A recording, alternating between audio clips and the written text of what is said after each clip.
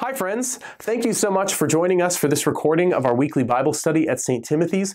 We would love to have you join us every Monday night at St. Timothy Catholic Church in Laguna Niguel from 7:30 to 8:30 in person. But if you live far away, you weren't able to be here this week, or you're not able to get to us, we're so happy to have this recorded and available for you online so you can still participate. So while you're here, please make sure you like this video and subscribe to our channel and turn on the notifications so you get notified every time we have a new video, whether it's a Bible study or some other content that we're putting out there. And please leave your questions and your reflections in the comments below so that we can answer those, we can get to know you, and that you can share with all those other people who are watching online. So without further ado, please enjoy this recording of our weekly Bible study. God bless.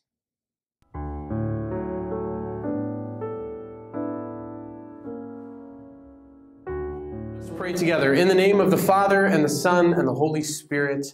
Amen. Good and gracious God, thank you for the gift of this day. Thank you for all you've blessed us with, all the ways that you've surprised us with your grace today, especially the ways that went unnoticed. We thank you, Lord, for all of the ways you are constantly seeking us, chasing after us, and loving us. And tonight, Lord, we pray especially for the ways where we feel doubt, we feel worry or fear or anxiety, where we doubt maybe your plan or your will for us.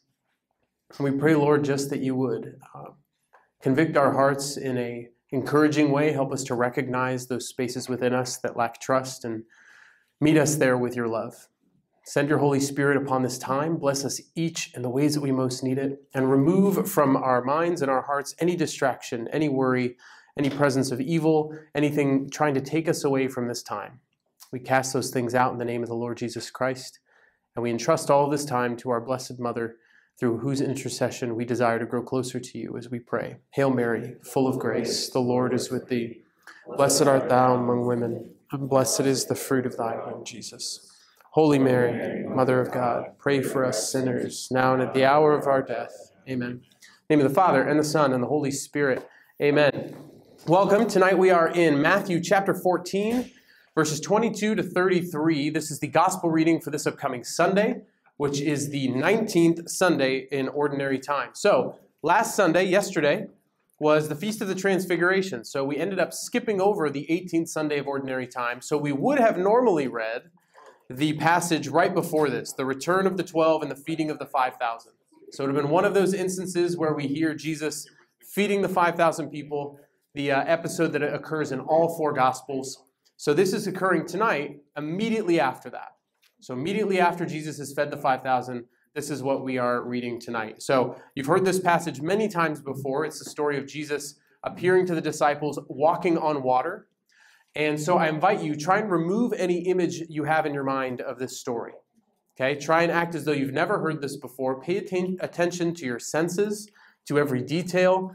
Act as though this is brand new information for you as we read through this our first time. So Matthew 14, verses 22 to 33, the walking on the water. Then Jesus bade the disciples get into a boat and precede him to the other side, while he dismissed the crowds. After doing so, Jesus went up on the mountain by himself to pray. When it was evening, he was there alone. Meanwhile, the boat, already a few miles offshore, was being tossed about by the waves, for the wind was against it. During the fourth watch of the night, Jesus came toward them, walking on the sea. When the disciples saw Jesus walking on the sea, they were terrified. "It is a ghost," they said, and they cried out in fear. At once, Jesus spoke to them. "Take courage, it is I. Do not be afraid." Peter said to him in reply, "Lord, if it is you, command me to come to you on the water." Jesus said, "Come." Peter got out of the boat and began to walk on the water toward Jesus. But when he saw how strong the wind was, he became frightened. And beginning to sink, he cried out, "Lord, save me." Immediately, Jesus stretched out his hand and caught him and said to him, "O you of little faith, why did you doubt?" After they got into the boat, the wind died down. Those who were in the boat did him homage, saying, Truly, you are the Son of God. The Gospel of the Lord. Praise to you, Lord Jesus Christ. So, familiar story. Maybe you have new insights or a new image in your mind. We're going to read this a second time. And the second time, I invite you to listen very attentively to the words as they are read. See if a particular detail, word, or phrase strikes you, stands out to you for any reason. Doesn't have to be to interpret the passage or to say something theologically profound. It could be the word "the" stands out to you for some random reason. Whatever it is, pay attention to that. Why is that speaking to you? What is Jesus saying to you through that detail or that word? And just reflect on that. What is the Lord trying to say to you personally through this passage? Our second and final time through, Matthew 14, verse 22, the walking on the water. Then Jesus made the disciples get into the boat and precede him to the other side, while he dismissed the crowds. After doing so, Jesus went up on the mountain by himself to pray. When it was evening, he was there alone. Meanwhile, the boat, already a few miles offshore, was being tossed about by the waves, for the wind was against it. During the fourth watch of the night, he came toward them, walking on the sea. When the disciples saw him walking on the sea, they were terrified. "It is a ghost," they said, and they cried out in fear. At once, Jesus spoke to them. "Take courage, it is I. Do not be afraid." Peter said to him in reply, "Lord, if it is you, command me to come to you on the water." Jesus said, "Come." Peter got out of the boat and began to walk on the water toward Jesus. But when he saw how strong the wind was, he became frightened. And beginning to sink, he cried out, "Lord, save me." Immediately, Jesus stretched out his hand and caught him, and said to him, "O you of little faith, why did you doubt?" After they got into the boat, the wind died down. Those who were in the boat did him homage, saying, "Truly, you are the Son of God." The Gospel of the Lord. Praise to you, Lord Jesus Christ. So I invite you to reflect back over this passage and the things that stood out to you, and take a few moments to kind of see what those things were, reflect on them, and then at your tables, I invite you to just discuss what stood out to you and why. What questions do you have about this reading? If you're watching this later, let us know in the comments, but for those of us here, take about the next 10 minutes to do that, and then we'll bring it back to the larger group for further discussion. So a few notes about this passage to put it in context. The first is the Hebrew idea of water and the sea. If you look throughout Scripture, at the very beginning in Genesis 1:1, it doesn't say that God created the world out of nothing. It says in Genesis 1, chapter 1, "In the beginning when God created the heavens and the earth was without form or shape, with darkness over the abyss, and a mighty wind sweeping over the waters." So this idea that darkness, chaos, God bringing everything into order, happened after this kind of dark, watery chaos existed. And at the very end of the Bible, first in Revelation 13, one of the beasts of Revelation that represents the devil or his servants comes out of the sea. And so the idea of large bodies of water or the sea were actually very terrifying to the Jews because that symbolized the abode of the dead, the abode of the evil one, where the demons dwelled. And I mean, if you've ever been at the ocean during the day, you have this like great experience where like, oh, I want to go body surf and I want to go be, and you go to the same spot at night and you're like, I'm not going anywhere near this. Like nothing on my toes. I don't want to step in there. Like it just is this big looming mass of dark water. And the Sea of Galilee is pretty large, appearing very much like an ocean at certain parts. It's 13 miles across north to south, about 8 miles wide at its widest, west to east. And so they're about 3 to 4 miles in. So they could be near kind of the bigger middle part of this small, seeming like a sea or ocean to them. And they are floating above what they all believe to be the abode of darkness, the abode of chaos, the abode of the enemy. And so Fishermen, I think, at this time were kind of like, I like to think of them as like the bad boys of like ancient Israel, because like they're out there like floating on the top of the realm of hell all the time. I just imagine them in like leather jackets, like, we're not afraid of this, just like going across this realm of the dead or this realm of evil. But this particular storm got so bad that even these seasoned fishermen are scared. Imagine how bad and terrible that must have been. And then all of this imagery about not only if I die, I'm going to be plunged into the water and drowned, but I'm actually going to be in the abode of the evil one. I will be snatched by the enemy. That was very much probably the thoughts going through their minds. This is why it's so terrifying when Jesus says elsewhere in the Gospels, it is better for you to have a great millstone hung around your neck and for you to be thrown into the sea, other than leading one of these little ones astray. That would have been a very severe action or punishment or idea, an image for the Jewish people to be terrified of if they just cause any amount of scandal to the young people that Jesus is referring to. That was their image of the ocean, of the sea. Okay, so imagine that, and then you're in the middle of the storm. It's as if there's this battle raging between good and evil, and they're kind of caught in the midst of this. So no wonder they're kind of smack dab in the middle of Matthew, right in the middle of Jesus' ministry, many of them still wrestling probably with who this Jesus person is, wrestling with their doubt. Peter has not yet proclaimed, "You are the Son of the living God," as he will in Matthew 16. The only proclamation we've had of that is straight from God himself at the moment of Jesus' baptism. And so there's still this kind of maybe hesitancy to admit the power of Jesus or who Jesus is. They're following him, they're being faithful. But there's still potentially this doubt in many of them.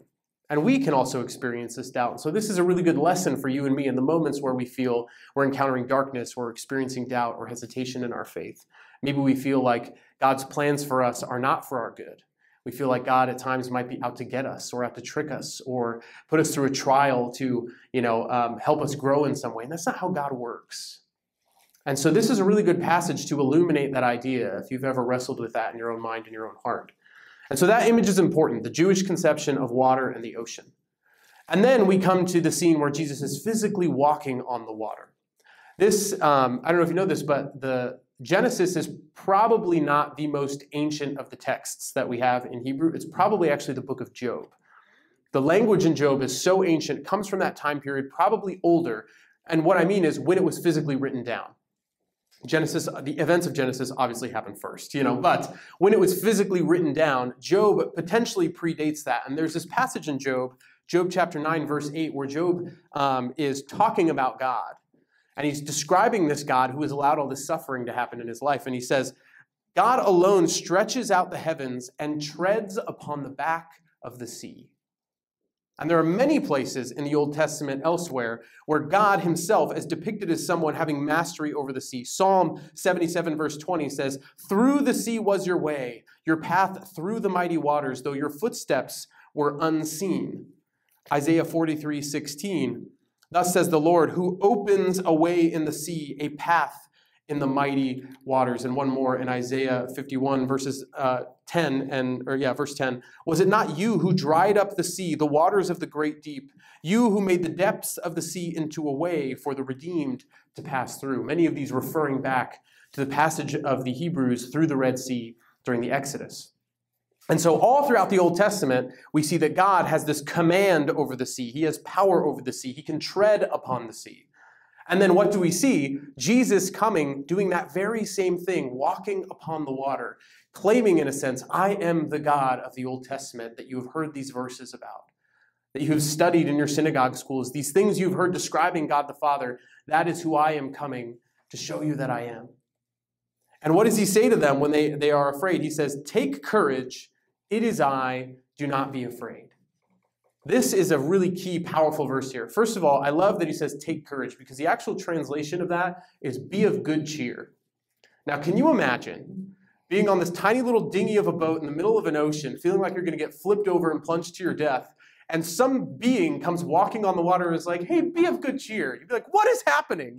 Like I found it funny when I was reading this in kind of a calm voice. It's like, "Lord, save us." Like it would have been like blood-curdling scream, like, "Really, Peter, you scream like a little girl?" Like they would have been like that, like just total emotional, guttural reaction to the fact that they were about to perish. And this is what Jesus says, "Be of good cheer. And then he says, it is I. But in Greek, the translation is ego eimi, I am, where Jesus is professing the name of God from Exodus chapter 3, verse 14, where Moses asks God, if anyone asks me, who sent you? What is his name? What do I tell them? God tells Moses, I am who I am. This is what you will tell the Israelites. I am has sent me to you. So not only is Jesus walking on water, claiming the power of God that is present throughout the Old Testament scriptures, the ability that only God has to tread upon the waters, he is now saying the forbidden, holy, and sacred name of God out loud, claiming it for himself. And because of that, he says, do not be afraid. Do not be afraid. There is nothing to fear because I am with you, and I am the incarnation of God himself here present with you, even in the midst of your fear, even in the midst of this storm, even in the midst of it seeming like total darkness and chaos is surrounding you in your life. I am here. And then Peter does the most insane thing ever. For some reason, he doesn't just say like, hey, can you come get in the boat and help us? He says, if that is you, command that I come out to you on the water. Command that he's literally saying, give me the ability, tell me that I am able to walk upon the face of darkness, hell itself, and keep my eyes fixed on you and not succumb to the power or the grasp of the enemy. That is powerful. That is bold that Peter is willing to do that. But we know what happens. He steps out in faith and then he sees the size of the storm and he begins to sink. And he cries out immediately. This is a great lesson for us. In the moments where we feel like we're sinking and the storms of life are too big, do we immediately cry out to God?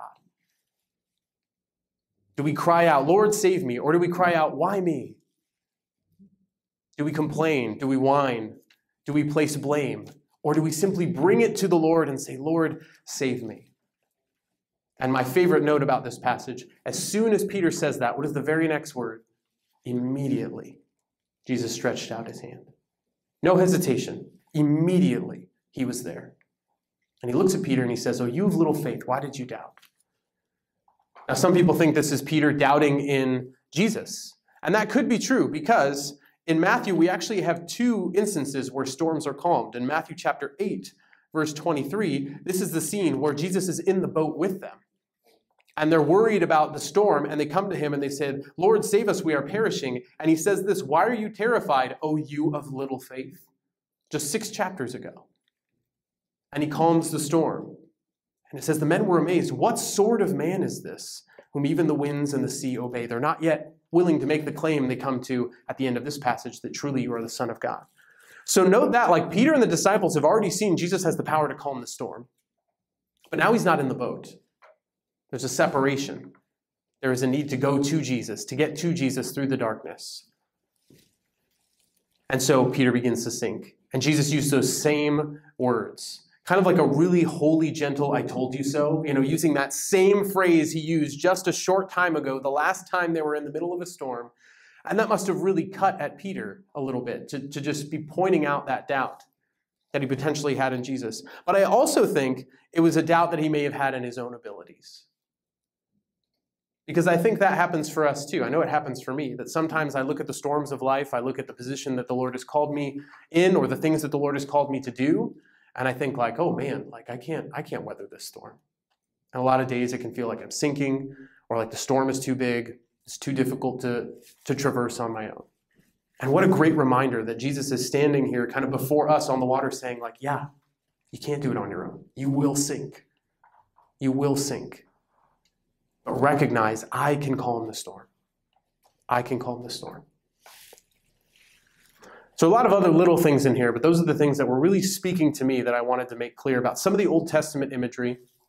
One other link before we open it up to the Old Testament and to those scenes of Moses, right? Saying the name of God revealed to Moses, walking through the water like Moses in the Red Sea, is the detail that this happened in the 4th watch of the night.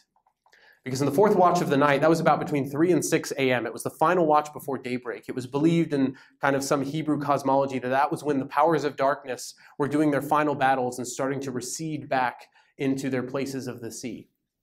But it's also the moment in Exodus chapter 12 or 14 where Moses extends his hand out over the Red Sea after they've all passed through.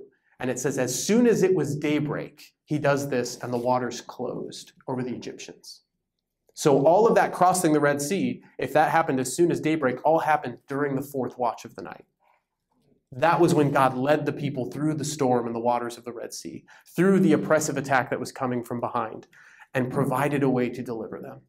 And only at that moment of daybreak, once the fourth watch was over, do the waters close. The only other time we have a detail like that I'm aware of is in Genesis chapter 32, where Jacob is wrestling with God at Bethel, I believe, or what will soon be named Bethel after. And it says he wrestled with God until daybreak, so through the fourth watch of the night. And that wrestling imagery here, like the storm wrestling with the boat, I find also very poignant and would probably have been being called to mind by people who first heard this. You remember the wrestling in the Old Testament. And pointing to these people like Jacob, who is a figurehead of Israel, pointing people like Moses, who Jesus is coming to be the new Moses and reveal himself to be the Son of God. All of that would have been very clear to the Jewish readers and those experiencing this, the disciples here in this boat. So, what stands out to you? What other questions do you have about this passage?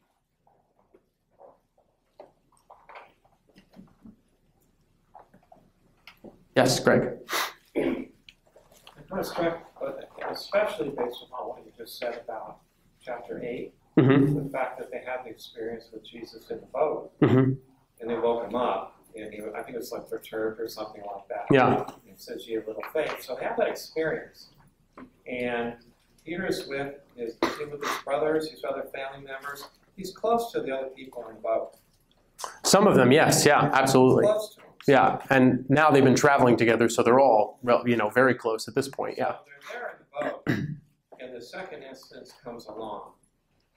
And I'm struck with, it seems to me that Peter's just thinking about himself. And the Lord called, he calls to the Lord, let me come to you, and that's all very nice. But what about the other people are scared, in the boat with him?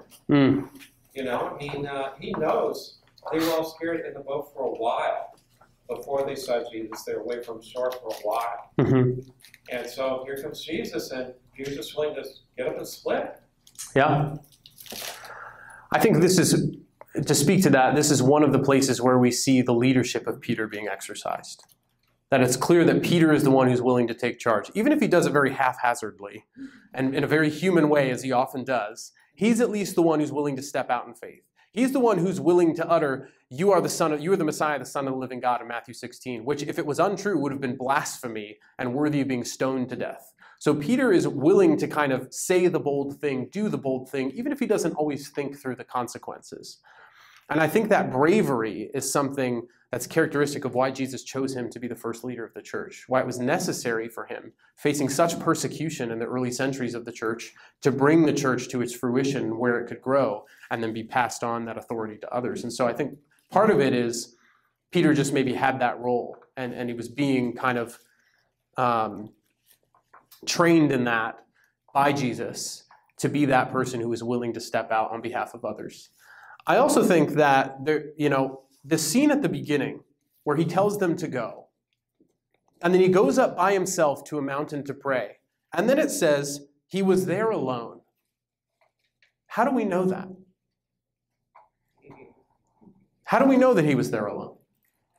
The only reason Matthew could have known is if Jesus told him. So what's the point in Jesus telling him, I went up to a mountain to pray and I was there by myself?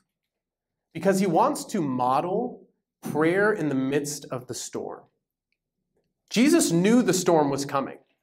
It's very clear from the context. He knew the storm was coming, and he did not prevent it. This was something that really spoke to me as I was reading this earlier this past week, was that I wonder how many storms have happened in my life that Jesus calmed before I even realized they were raging. I only experience the storms he lets happen. Like, how many storms in your life did Jesus calm before you even knew they were happening? Like, think about that mercy that he extends to us. It just goes completely unnoticed. And that's a beautiful gift. But do we grow? Do we learn anything? Do we even realize that? Not really. And so there is kind of a positivity to the fact that Jesus lets us endure these storms. And he allowed the situation to happen where he could call out Peter to be an example because he wanted to show them something. He wanted to teach them something. And he knew this would play out exactly as it did. He could have prevented it. He could have been with them. He could have let it play out exactly the same way as before, while he's with them in the boat and calmed the storm, but he chose not to. And I think because there's the distinction between the first storm, when they're all together, no one is called out, Jesus is with them, and this storm, when Jesus is not there, and Peter is the one who takes initiative to go to Jesus, to bring a lifeline to Jesus. I think that is such characteristic of what's needed in a leader. That when we don't know what to do in the sources of, what am I trying to say? We don't know what to do in the periods of darkness and chaos in our life. We rely on those people who are spiritual leaders, who are our mentors, who are the people who are in authority over us, to extend that lifeline to the Lord, to model for us what it looks like to go out in faith. And Jesus, in relaying this to Matthew, is modeling for the disciples afterwards by telling the story. You need to be taking time alone to pray, to prepare for the trials that will come, to prepare to be in the midst of the storm. Because if you don't, then you're going to get caught in the storm unawares. It's clear the disposition between Jesus and Peter. Jesus, who prayed up and was expecting the storm. Peter, who is reacting in the moment in his old boldness and leadership, but still is succumbed to fear. And the only difference between the two is that it's not specified whether Peter prayed or not. They're both doing the exact same thing. The only characteristic difference between what they're doing is whether one prayed beforehand or not. And that's the difference between sinking and standing on the water. Are you prayed up? Yes? I'm glad you mentioned the Jacob wrestling God at Peniel, the site. Quotes, you could just name anything back then and it would stick. Because I'm very curious about a specific detail in that story, which I think could probably relate to now. But why mention that God broke Jacob's hip? And like the specific, it's always a puzzling detail to me, like why that's there. What, you're wrestling, there's going to be injuries, but like why that detail? I haven't thought about that much. But Because it happened. there you go. Otherwise, it's just a weird random detail to throw in there. I mean, it does have a symbolic relation to the fact that later on the Jews would not eat the meat from the hip socket of animals in honor of Israel, of honor of Jacob, and that kind of connection or touch point where God touched his hip and dislocated his hip out of its socket. But I think these details are in there. Or the other detail of the calming of the storm where Jesus is asleep below deck and his head is on a cushion. Who cares where his head is? But it's clear that people were writing real details of real stories. Whether his head is on a cushion or not bears no theological significance whatsoever, But it shows that it is a true story that really happened. And so paying attention to those details is very important. It's good that we call those to mind. When Jesus turns the water to wine and we know the number of jars and how much water they held, those are details showing this person isn't just making this up. It's a first-hand account, and they're conveying it so we can understand exactly the detail that they experienced and be invited into the mystery that happened there. So, I don't think it has any particular meaning other than it really happened. It's one of those cool details that we have to show this is a real historical record and not just some legend or some story. Yeah, Gage. So we were talking about the fourth quarter or the fourth watch of the night, and how, if I'm not mistaken, that's calculated by what constellation appears on the horizon and then reaches, I think, the zenith of the sky. Possibly, I don't know. Well, then my question is... Well, ask it. I don't know if there's a way to figure out what constellations would have been over them. Oh, yeah, I'm sure. There would probably be something significant in that. Yeah, we can roll back star maps thousands of years because we know the pattern of movement in the skies. So you could probably tell, even based on where this happens in the time of year, you might be able to get it down to the exact season or maybe even month based on the feasts around it, what constellations were in the sky at that time. So all I know about that is that was the common division of watches by Rome, and it became a commonplace way to talk about time. So it's not to imply that there were people watching.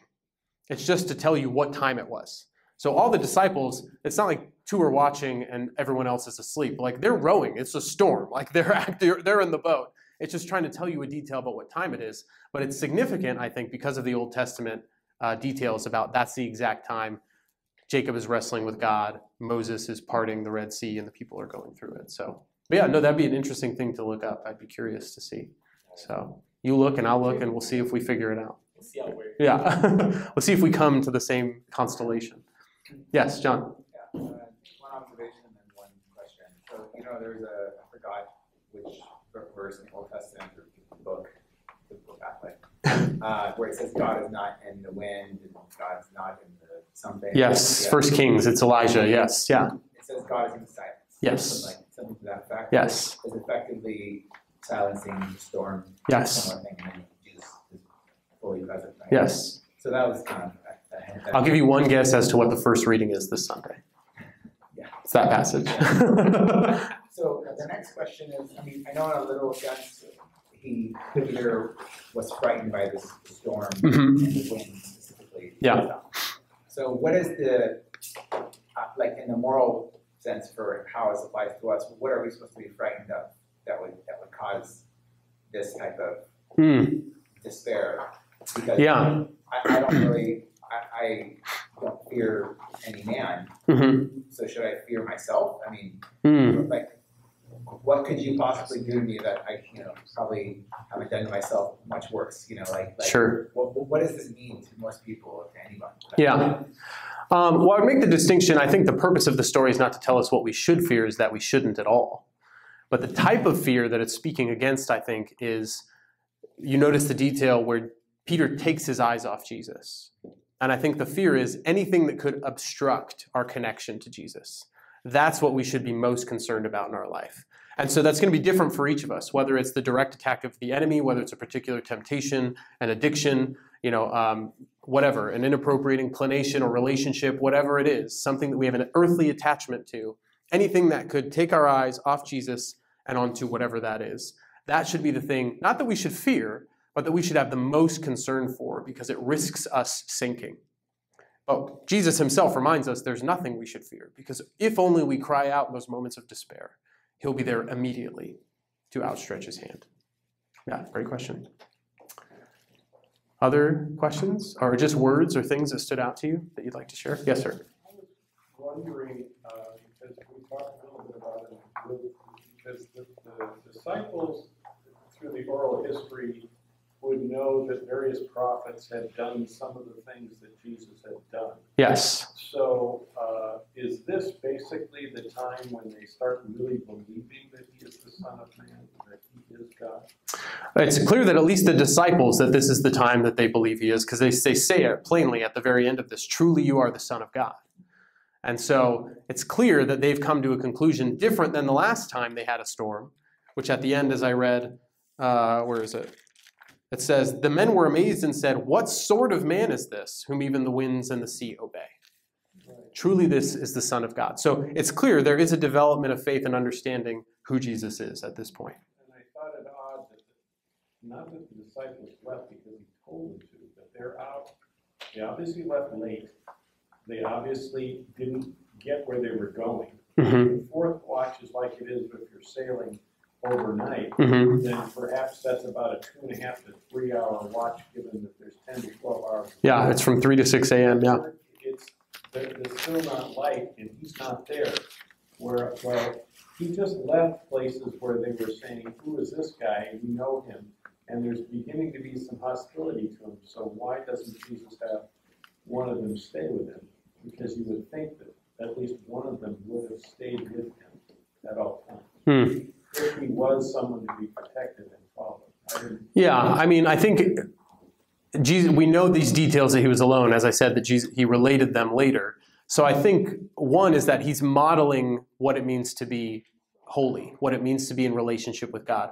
That's one of the reasons in the Catechism for the Incarnation, to give us a model for holiness. That's one of the 4 reasons why Jesus became man, to give us a model for holiness. And one of the examples of that that's often pointed to is how many times Jesus goes off by himself to pray.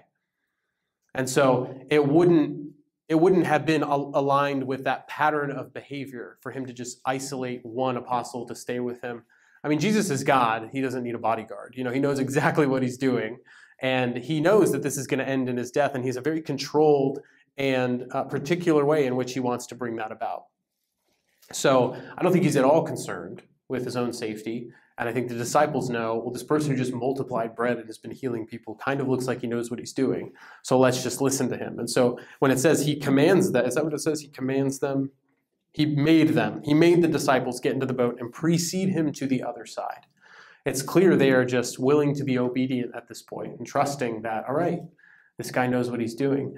But it's also clear that their concept of what that's going to look like is still constantly being surpassed because they're surprised time and time again about what Jesus can do, the capability he has in our life. Another great lesson for us, the times that we can often put Jesus in a box. This is what Jesus can do in my life. This is what I want Jesus to do in my life. And Jesus is he's offering all these other options. I've talked about this picture before. It's one of my favorites, where there's a little girl holding a teddy bear and Jesus is reaching out a hand to grab it. And she's like, but I love it. And she doesn't see that he has an even bigger teddy bear in his other arm behind his back. And he's just waiting to give it to her, but she's clinging to this tiny little bear because she doesn't want to let it go. And that to me is like one of the best images for the spiritual life, like just from here to here, just letting go and allowing God to give us what he wants to give us and not putting him or our expectations in a box and saying, this is what it's going to look like for my life to be good. If I have these relationships, this many friends, if I get into this school, if I have this job, if I make this much money, if my life looks a certain Instagrammable way, then I'll be happy, then I'll have arrived. And if you talk to most of those people, if you know most of those people who look like they have it all together, it's very clear that they're still looking, they're still hungry, and they don't have it together at all. We're all hungering for something that only God can fulfill. Only he can satisfy. And so the storms of life, the different things that distract us and take our gaze away from Jesus, those are the things we need to be most concerned about so that we can fix our eyes on Jesus. And when we fail, which we ultimately will, we can't do this on our own. We will mess up. But to immediately cry out, Lord, save me. Because what most of us do, we'll say, I'm not sinking. Everything's fine. I'm treading water. It's great. Don't worry about me. That's a way of, I needed a shower anyway. Like, guys, don't worry, I'm fine. I can get out of this. Bring the boat over here. I'll get in the boat. And then we tip the boat over and everyone's in the water. We try and do it on our own. So if we have the ability to humbly say, like, I am utterly useless on my own without the Lord. Lord, help me. Lord, save me. That's one of the great lessons of this as well. Do we do that? Do we come to the Lord? Is he our first choice or is he our last resort? Other questions, points, things you'd like to share, things that stood out to you? Yeah. So what's the difference between Son of God and Son of Man? Ooh, Son of great God question. is used for angels as well. Yes. And Son of Man seems to be not a specifically Hebrew term. So, I've heard that before. yeah, so Son of God, it's also used for Caesar. Caesar was called Son of God. So you would say Kaisar Kyrios, or Caesar is Lord. But one of the nicknames of like emperors or prominent rulers was they are a son of God. It was kind of this deification of the leader, kind of like Pharaoh was believed to be an embodiment of the sun god. And so the plague to kill, or the plague of the death of the firstborn, is to show that that kind of deification of Pharaoh wasn't true. So it's this title that's often used. It can be used by angels. It can be used by anything like that. And so all it really shows us or communicates is that there's some divine or authoritative thing about this person that you're saying. Son of Man, on the other hand, is a very specific title from the book of Daniel, where God is speaking to the prophet Daniel. He's making a prophecy about the Son of Man is going to appear before the Ancient of Days, who is God on his throne, and he's going to come on the clouds in glory to pronounce judgment and to reign over all of the nations. Daniel chapter 7, verses 13 through 14. And again, I think it's mentioned Daniel 13, that title, Son of Man. And so the title that Jesus most often uses for himself is Son of Man. He doesn't often call himself the Messiah because he is the Messiah, but he knows it's very charged language. Most people, when they would say Messiah, they thought political ruler like King David, going to overthrow Rome. He didn't want them to have that idea. So he does acknowledge that he's the Messiah when people call him that, but he chooses to call himself the apocalyptic Old Testament figure who's coming in glory to redeem the world. So all those kind of titles of Jesus, very important significance and different. Son of Man pops up a lot in Matthew because of the Jewish, connection. So yeah, great question. Okay, follow-up. Yes. Is Daniel talking about this coming of Jesus or the second coming of Jesus? It's kind of one of those that can be interpreted as both and. Yes, yeah. Like a lot of prophetic and apocalyptic literature, in a lot of prophecies, there's usually a short-term fulfillment and a long-term fulfillment. And so Isaiah, a lot of the things he preaches about, like the suffering servant that we apply to Jesus, there were also things that were short-term fulfillments about the kings that were ruling at that time, or about the nation of Israel itself being the suffering servant in exile. So there's always kind of these multi-layered fulfillments to truly supernatural or God-given prophecies and apocalyptic type of statements. So it's kind of a both. Yeah.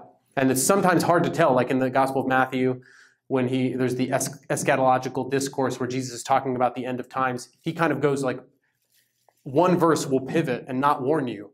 There he's talking about the fulfillment of his mission, and then all of a sudden he's talking about the end of the world. And you have to look very closely in the context to know which one he's talking about. So, yeah. Other questions? Yeah, John. While we're on the topic, can you color the "you say that I am" response to, I think, the high priest when talking about? Because I've never, I don't know, maybe it's because of the season, I haven't really looked into that weird response. Mm-hmm. I think it's odd and weird to this day. Like, why don't you just say, yes, I am? Mm-hmm. Instead of saying, you say that I am. Mm-hmm. It just sounds very deflective. Yes, so yeah. There's something that, it's related to this question. Sure, yeah. So why does Jesus deflect and say, yes? I don't know. Is it just a translation issue? Because every single potentially, yeah. It's like every translation is the same, like, essence almost. Sure, yeah. So I would say it's clear Jesus has said he is elsewhere, leading up to that point. All over the Gospel of John, where he makes the I am statements, anytime he uses that name of God, it has a very particular conjugation in Greek, ego eimi. And so anywhere that happens, we can know, like, Jesus here is claiming divinity, he's claiming the name of God. So when he doesn't, there's often, you would look at that, there's something particular about that context as to why he would deflect it. And so when they ask him, are you the king of the Jews? That's what he says, you say that I am. Because the question is really not asking the right thing. What they're asking is, are you a threat to Herod? Are you a threat to Caesar? They're not asking, have you come to save us? Are you the Messiah? And if they're asking if he's the Messiah, they're thinking, have you come to overthrow Rome? So what he's saying is, all the things you think I am, like, that's just what you're saying. He's not going to admit to something that he's not, even though he really is the King of Kings. But what they're asking is something different. And so because so many prophecies also about Jesus' crucifixion, what's the word I'm trying to think of? Emphasize that he is an innocent, spotless victim. Him to admit anything that could be accused of as a crime would go against him fulfilling those Old Testament prophecies, specifically in like the suffering servant songs of Isaiah. And so he maintains a posture where if you were to look at that in a court of law today, he claims no guilt. There is nothing that actually can be authentically placed upon him as an accusation of guilt. And so because he deflects it, he's not admitting anything, and he retains his innocence, even though the court, you could say, that he was in was skewed against him. So I would say those are probably two particular reasons. They're asking him something different that he can't agree with, and he's choosing not to claim something that could be brought against him as guilty so he can maintain his innocence as a spotless victim. Yeah, great question. You guys scare me when you start asking questions not associated with the reading. Like, I never know what is going to happen. So, but I like it. Any final thoughts, questions, Greg? You said something before with the word Kaiser. Yes. And usually we attribute that to like being I don't want to say a king, or like a head of German society or whatever, but you kind of mentioned Kaiser, then you mentioned Caesar. Yeah, they share the same root. German word for Caesar? Kaiser is the German word for king. I think Caesar is the word for king or emperor. Czar is another derivation of that, from that time. So Caesar wasn't a name, it was a title. So that's why you have Julius Caesar, Augustus Caesar. It means like Julius is king or emperor, Augustus is king. So them saying Kaiser Kyrios was Caesar is Lord, and that's why it became so prevalent at the time to say Christos, or what was the common saying? Christos Kyrios? Jesus Kyrios? Jesus is Lord. So it's kind of like a thumb in the face to the Roman authorities, using that title that was one delineated only for a secular ruler and applying it to Jesus, who was a lowly carpenter who was convicted to death in a very, embarrassing and humiliating way. It was kind of a what have you back at Rome, So, yeah, but it's a term, it's a title. Yeah. Any other final thoughts? Yeah, one more. So I thought I was right. Mm-hmm. It doesn't say you were King of Jews, and Luke 22 said that he was Son of God. Okay, maybe that's in one of the other gospel accounts. Yeah. So, I think we're both right. Actually. Yeah. So that makes it even harder. It's like because I always know like martyrdom, right? Mm-hmm. If you get asked that question, you got a gun to your head. It's like, you have to respond. Yeah. In the affirmative. Yeah. You must. I mean, and I felt like that was always his moment. Mm-hmm. Give me an affirmative answer. This is it. You're gonna die. Like, it's any last words. I am the Son of God. Sure. So like, and then in Luke it says you say so, which is very similar. Yeah. But again, I don't know. I like the first answer in the I think it was Matthew's account. Mm-hmm. But when I see it so clear, he's being asked like, "Who are you?" Yeah. I don't know. I'm not satisfied. But. Sure. I mean, that's why I would kind of play out. Well, what would happen if he had said, "I am"? He still would have been crucified. Yeah. There's no difference in conclusion, but being able to claim the innocence as the spotless victim to fulfill that prophecy, I think, is what's key there. Because no matter if he had revealed that to those authorities, it wouldn't have made a difference. And if anything, it would have inhibited their free will to be able to freely acknowledge him, because he would have just openly admitted it. God often gives us just enough evidence to where we still need to have faith. He'll never just be like, here's all the questions you've ever had about faith, just revealed to you, downloaded to your brain, and now you can just live a life in glorious relationship with me. Like, no, he'll give us just enough to where we still have to have that step of faith. Okay? It doesn't mean that it's foolish, but it means that it takes that surrender. Because otherwise, if it were easy, it wouldn't really be faith. It would just be a natural thing that everybody did. And so we have to ask ourselves also, am I willing to make that leap of faith? Am I willing to surrender to the one who can walk on water, walk on the face of the deep, conquer death, conquer darkness, conquer anything that you and I will face? Am I willing to allow him to carry me across those waters to him? Or do I start to look at the storm, to get distracted by sin, and begin to sink? Do I recognize the power Jesus can have in my own life if I let him? Because we have a great example of boldness and faith in Peter, but also a good example of our fallen humanity when we turn our eyes away from Christ and we focus too readily on how big and large and scary the storm might be. So whatever's going on in your life, whatever's bringing you anxiety, stress, worry, doubt, fear, loss, grief, grades, family, drama, whatever it is, Jesus can walk on the face of it. And he can bring you there too. He can pull you up from that place where you feel like you're sinking. Immediately, all we must do is come to him and say, Lord, save me. Let's pray. In the name of the Father, and the Son, and the Holy Spirit. Amen.